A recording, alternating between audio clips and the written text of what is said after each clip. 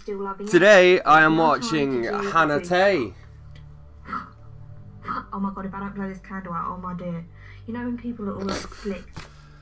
Hi guys, Dane here and welcome to my April book haul. These things really come around really quickly, don't they? It's scary. I'm going to try not to make this super long because they always seem to be super long.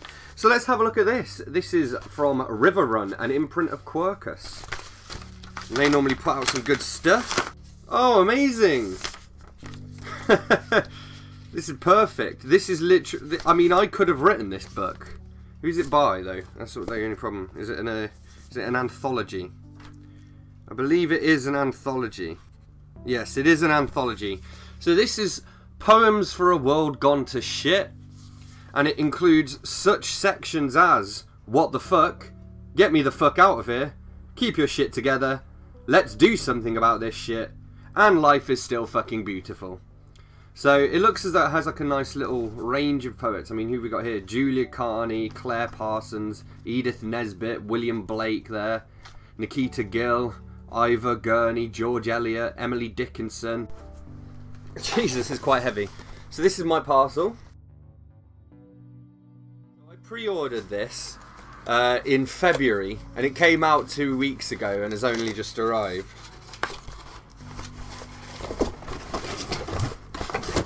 Because what happened, right, I pre-ordered this, and then Amazon sent me an email being like, oh, sorry, we've run out of stock, and it's like, but I pre-ordered it. That's so that you know how much stock to order in. I don't understand how that happened. So everybody's been talking about these for weeks, if not months. And I have just been waiting patiently. Oh, it is beautiful, though. Look at that. So this is my Penguin Modern box set. So you may have seen the little blue Penguin classics going around. So this is the collection of them. And it's gorgeous. So I thought I would have to treat myself to this. I'm going to try and show you all of these, I guess. Oh, I can rub my hand over it. Yeah, alright. So, oh, let's just tilt and see what comes out. I don't want to break anything. Alright, we'll start. This one's number one. Look, Martin Luther King Jr. Letter from Birmingham Jail. Yeah, those are M's. It's just hard to tell. And yeah, they're just really pretty. Like, I think it's, yeah, about 50 odd pages. Just little penguin books. So I'm going to let you know which ones we've got. This is the aesthetic for all of them. So we've got, for example, number 2 here is Allen Ginsberg. And so basically the reason I got the box set is because there are so many of these in this connection that I wanted. I just thought it was easier to get the box set than anything else, than to like individually just get the ones I wanted. Alright, so here's what we have in the collection. We have Martin Luther King Jr., Letter from Birmingham Jail. Allen Ginsberg, Television Was a Baby Crawling Toward That Death Chamber. What a title. Daphne du Maurier, The Breakthrough. Dorothy Parker, The Custard Heart. I can't even read that. Akutagawa and Others, 3 Japanese short stories. My only problem with these might potentially be the font. It is very difficult to read the names on the font. Anais, The Veiled Woman. George Orwell, Notes on Nationalism. What we got here? Gertrude Stein, Food. Stanislav Lem, The 3 Electroknights. Patrick Kavanagh, The Great Hunger. Probably saying half these names wrong, but whatever. I'm just going to go through this whole little lot for you. Okay, then we have Danilo Kiss, The Legend of the Slippers. Ralph Ellison, The Black Ball. Jean Rhys, Till September, Petronella. Franz Kafka, Investigations of a Dog. Clarice Lispector, Daydream and Drunkenness of a Young Lady. Ryszard Kapuscinski, An Advertisement for Toothpaste. Albert Camus, Create Dangerously. John Steinbeck, The Vigilante. Fernando Pessoa, I Have More Souls Than One. Shirley Jackson, The Missing Girl. Gazdanov and Others, 4 Russian short stories. Italo Calvino, The Distance of the Moon. Audre Lorde, The Master's Tools Will Never Dismantle the Master's House. Leonora Carrington, The Skeleton's Holiday. William S. Burroughs, The Finger. That's about his finger that he cut off. I mentioned that in my 5 Facts video. Samuel Beckett, The End. Kathy Acker, New York City in 1979. Chinua Achebe, Africa's Tarnished Name. Susan Sontag, Notes on Camp. John Berger, The Red Tender of Bologna. Francois Sagan, The Gigolo. The Gigolo, sorry. I couldn't read the fucking writing on it again. Cyprian Akvensi, Glittering City. Jack Kerouac, Peers of the Homeless Knight. Hans Fallada, Why Do You Wear a Cheap Watch? Truman Capote, The Duke in His Domain. Sal Bello, Leaving the Yellow House. Catherine Ann Porter, The Cracked Looking Glass. James Baldwin, Dark Days. Georges Simenon, Letter to My Mother. William Carlos Williams, Death the Barber. Betty Friedan, The Problem That Has No Name. Federico Garcia Lorca, The Dialogue of Two Snails. Yuko Tsushima, that's an M, I think, of Dogs and Walls. Javier Marias, Madame, is that an M? Du Deffand and the Idiots. Carson McCullers, The Haunted Boy. Jorge Luis Borges, The Garden of Forking Paths. Andy Warhol, Fame. Prima Levi, The Survivor. Vladimir Nabokov, Lance. And Wendell Berry, Why I Am Not Going to Buy a Computer. Yeah, I definitely have decided I don't like this font because it's difficult to read. Like on the sides as well, where it's small, just all the letters run into each other. But still, these are very aesthetically beautiful, and I'm looking forward to reading them all. Plus, they're nice and short, so it can artificially ramp up the number of books I read each month, I guess. Not that I really need that, I don't think. I also have a parcel that arrived, so we're going to have a look at it. You may be watching this during my haul video. If you are, hello. Sorry about the audio, I didn't bother using it for my vlog style stuff. Oh, how exciting! Dear Dane, please find enclosed your copy of the Book of Riga. I hope when reading it you find yourself transported back to the beautiful streets of Riga. Best wishes, Becca. And this is from Comma Press. This is The Book of Riga, a city in short fiction, edited by Eva Eglaja, Chris Sohn and Becca Parkinson. And I'm pretty excited about this because it's all Latvian literature and whatnot. Alright, on that note, I'm going to go do some writing as well. Today I am watching Book Your Imagination. She's just gone to see Frankenstein at the ballet. Very cool. So I got this in the post, and apologies for the laundry hanging up there as well. This, I opened this up without realising what it was, so I'm going to show you a few bits. They gave me these bits. Alexander von Humboldt. Humboldt the explorer. Humboldt the geographer. And that came along with this. Euclid's Elements of Geometry. The 13 books of the Elements of Euclid in coloured diagrams and symbols. This nice poster thing. And the book itself, which I'm going to have to unwrap because it's in this kind of cling filmy stuff. So basically, over the last couple months I've been reading The Odyssey, and I'm near the end, so I was like, I need a new massive book to read. And somebody offered to send me this. And this is Newton's Principia, the Mathematical Principles of Natural Philosophy by Sir Isaac Newton. And as you can see, it's a bit of a beast of a book. And dedication to the teachers of the Normal School of the State of New York. So this is the American edition. My God. Book 1 of the Motion of Bodies. It's kind of confusing. I've never really seen a book in this like, you can see the binding there. But yeah, this has got the 3 books of that there. And I just thought it'd be fascinating to see what Newton's Principia is all about.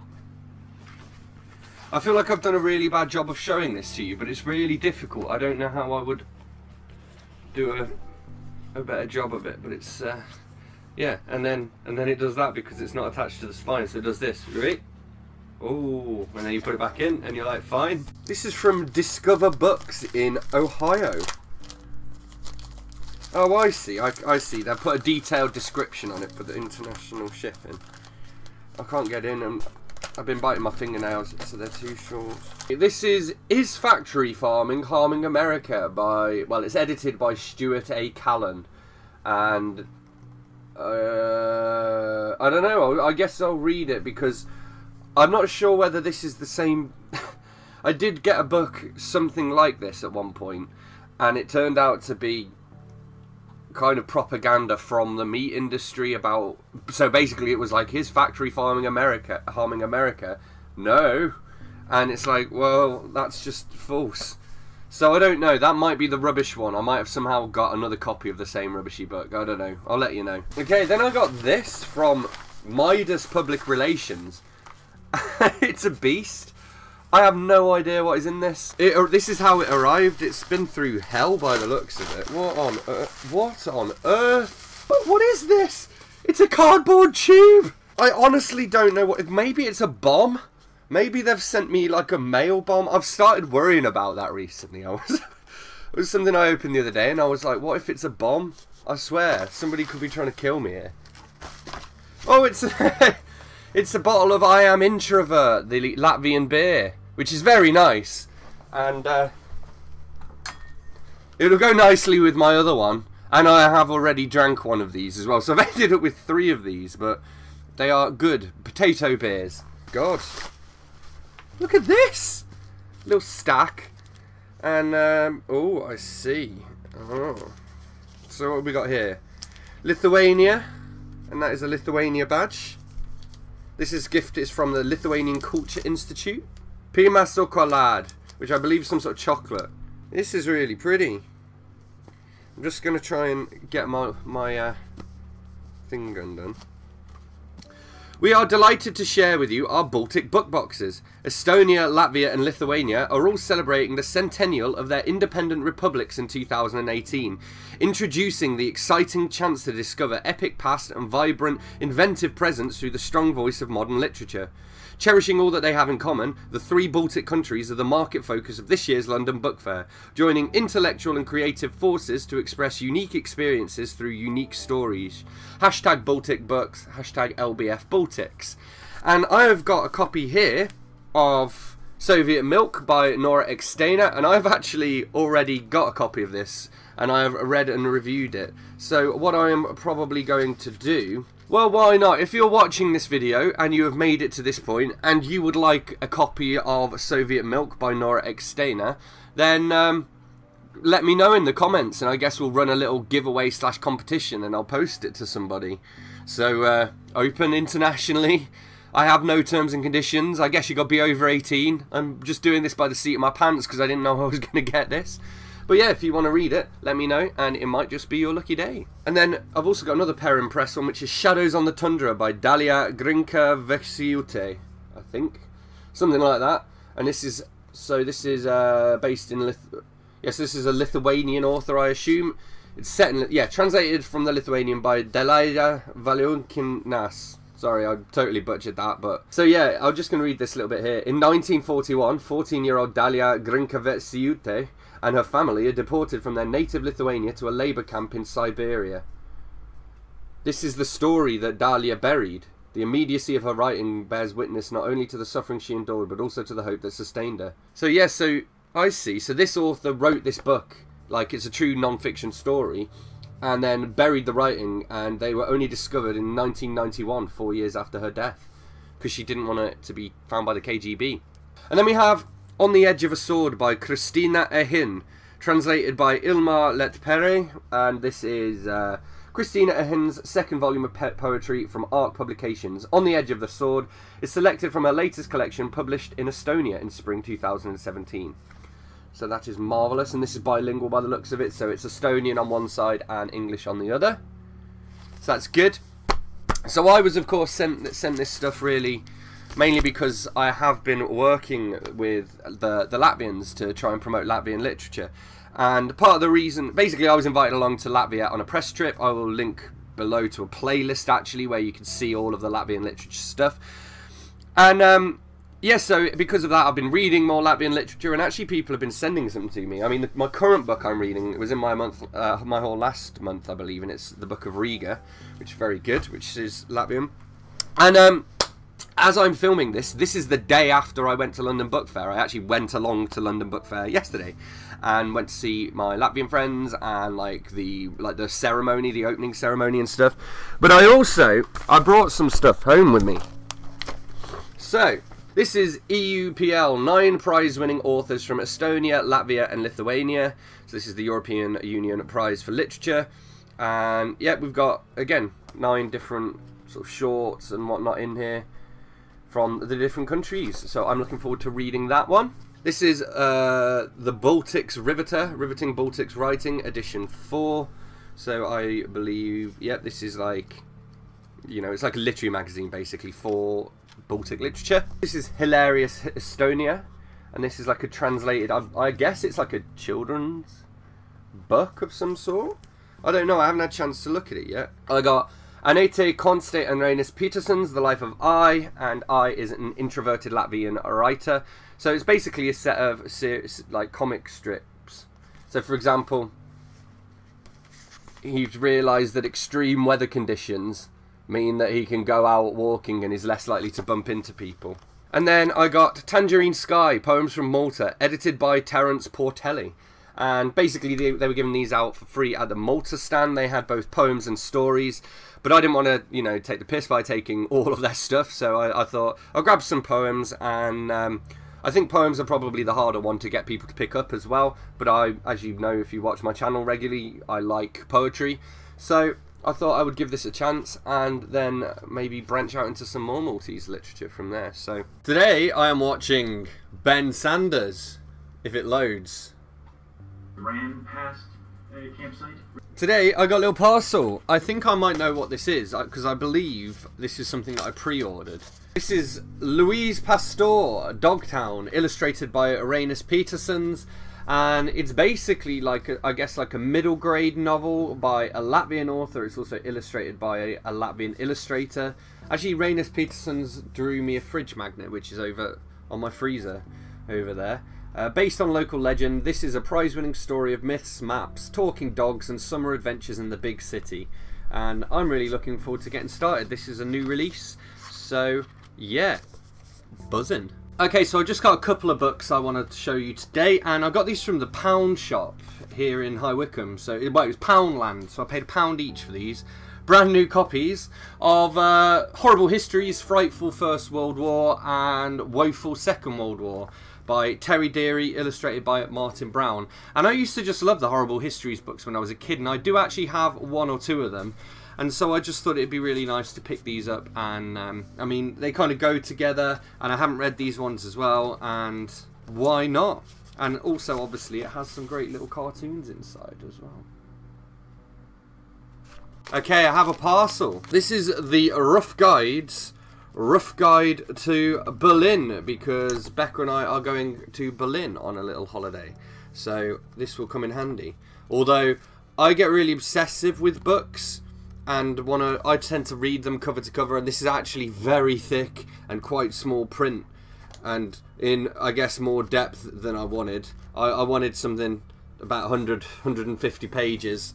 Like I think maybe it was a DK guide I had before. So I'm probably going to give this to Becca and try and get myself one again.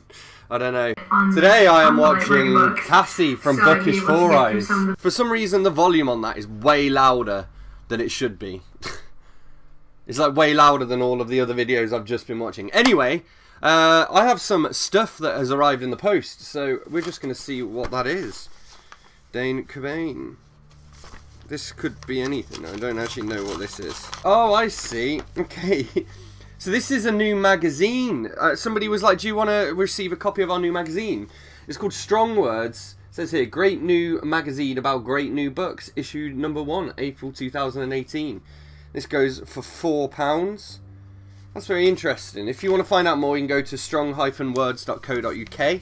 I have no idea what the rate is like internationally and stuff like that. If you can get them internationally, I'm sure there's probably a digital version as well.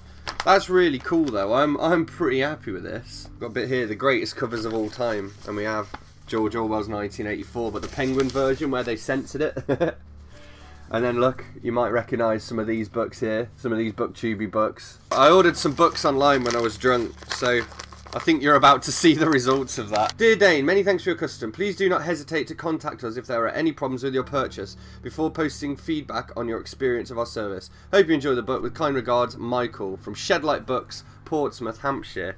And he sent this on the back of this little thing of Leonard Cohen. So this is Leonard Cohen, A Book of Mercy. Shout out to Miriam if Miriam's watching. I'm pretty sure she's a Cohen fan. And I've read most of Leonard Cohen's books, but I haven't read or owned this one in the past, so I thought I would buy it. But I'm very impressed that they've given me all this handwritten stuff with it, just to say thanks for buying it. I'm like, thanks for selling it, mate. I don't even know if it's in print anymore. Okay, then here we have The Lucky Ones, My Passionate Fight for Farm Animals by Jenny Brown, founder of the Woodstock Farm Animal Sanctuary, with Gretchen Primack as well, who's a poet and editor, apparently. I'm reading this as my research for Meat, my book that's set on a factory farm, but to be honest, I've almost finished writing it, so I don't know whether I will read this anytime soon, but I probably should get to it. But it's my understanding it's more of a memoir of her fight rather than, you know, a manual or anything like that, you know what I mean? Okay, now this one I'm very excited about. This is John Lennon in his own right and a Spaniard in the works. This is actually 2 books in one. Here is one of his drawings, look. Marvellous. And I was going to get the 2 books individually, but I just thought this is a really beautiful copy, and I think it was cheaper to get this, or the same price to get this as it was for just one of the books. So I thought I'd get this because it looked like a good version to have. This is Wolf in White Van by John Darnell, and John Darnell is also the lead singer slash songwriter of the Mountain Goats, who are one of my favourite bands. And weirdly, I have seen this book talked about a few times on BookTube, and I never know whether people realise that it's the dude from the Mountain Goats, because I've been listening to the Mountain Goats since about 2004 or something, and this came out, you know, fairly recently. So this is Linchpin by Seth Godin. Let me take it there. This is double wrapped as well. This is Linchpin, Are You Indispensable? How to Drive Your Career and Create a Remarkable Future by Seth Godin. Non-fiction, kind of businessy book, I guess. But I've read a lot of Godin stuff before, and I think he's a cracking writer, and you know, he's earned his place as a thought leader. So I'm keen to see what he says in this one. So there we have it. Those are the books that arrived today. How exciting. So I have a few things that have arrived in the post, and I thought maybe Biggie would like to help me.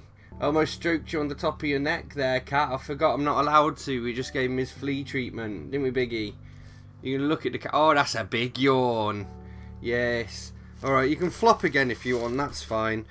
I'm going to open some things I got in the post here while he sits with me. By the way, that is the very tiny messy kitchen in the background. I usually try not to include that in shot, but sometimes you just have to roll with it if the cat is doing something cute. So I got this after this month's World of Wizardry box, included a tie in it with a tie pin. And I thought, yeah, that's cool. I can wear that in my monthly wrap-up when I wear my suit. Except then I thought, or I could, instead of wearing the tie that came in that box, I could get myself a nice Slytherin tie. And then I can have a little lick of colour, you see. So that's what this is. I think that's quite nice. That'll look quite well with my suit. Oh, I see what this is. This is from Charles Heathcote. You might have heard of this chap. Interestingly, he's given me his address. Well, I don't mean that in itself is interesting. I mean my name makes part of his address, which is weird. Hi Dane, many thanks for purchasing a copy of our Doris. This is the first book in a series of comedic monologues featuring the character Mrs. Doris Copeland, as told by her husband, Harold. This book draws inspiration from Alan Bennett's Talking Heads, Victoria Wood and Roy Clark, and follows the character as she tries to gain fifth house in the garden safari being run by her local WI. As mentioned in one of the emails I sent, I do not mind negative reviews, and if you happen to dislike this book in any way, shape or form, then please do feel free to say so. I accept that as writers, when we put our work out into the world, we are subjecting it to criticism. That being said, I do hope that you enjoy the book. Once I have the money, I will be purchasing your book. I'm quite looking forward to it. All the best, Charlie. Oh, thank you, Charlie, for the little note. And Charlie is on BookTube as well, so be sure to check him out. I've actually seen a few people review our Doris, and that's what made me want to pick it up the most, I think. I genuinely think this is the kind of book that I am going to really enjoy. And I also just, I mean, I like the cover. And I know that sounds silly to say that, but I think the production value on it looks pretty good, so I'm betting that Charlie's put a lot of love into it. I mean, even things like the chapter headings and the layout look, that's pretty good for an indie novel. So I'm looking forward to getting to this. He's signed it as well. He's put best wishes, Charles Heathcote. Yeah, I'm excited about this. I'm going to be reading this as part of Todd and Dane's indie read along So I will keep you updated with that, but I'm guessing it's going to be our book, the book for June. So that's very nice. Cool. So this is A Clergyman's Daughter by George Orwell. Is this one of the ones that I bought when I was drunk? I think I bought this when I was drunk. It's the last of his, like, books that I haven't read, but looking at it, it does appear as though he has some letters and essays and other stuff, which I haven't read. So, note to editing Dane, make sure you get those. And then, possibly the most exciting one. This is actually to replace a book that I have already read. You may have noticed from my tags and all this other stuff, I like to keep every book that I've read, and sometimes I realise there's a book that I've read in the past and that I don't own. So then I'll buy it. The Snowman by Raymond Briggs, because I distinctly remember having this at school. I used to like the film of it as well. So, yeah. I don't know if Hannah Tay's watching, but if she is, I'm sure she's loving the fact that I've just bought this.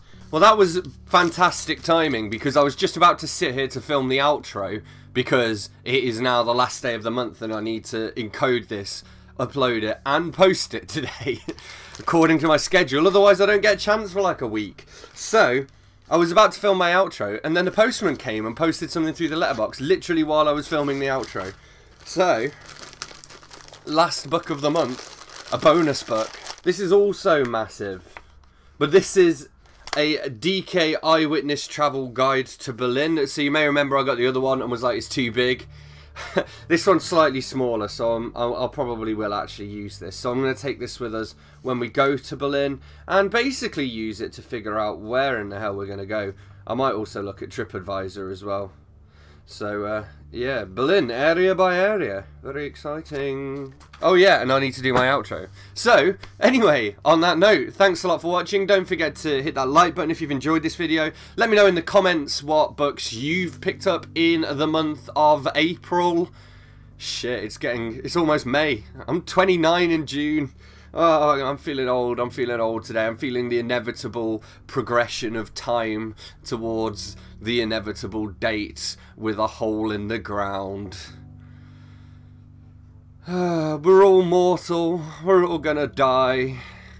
All we can do is try to read as much as possible before we go into the grave. And hit that subscribe button for more, and I will see you soon for another bookish video. Thanks a lot. Bye-bye.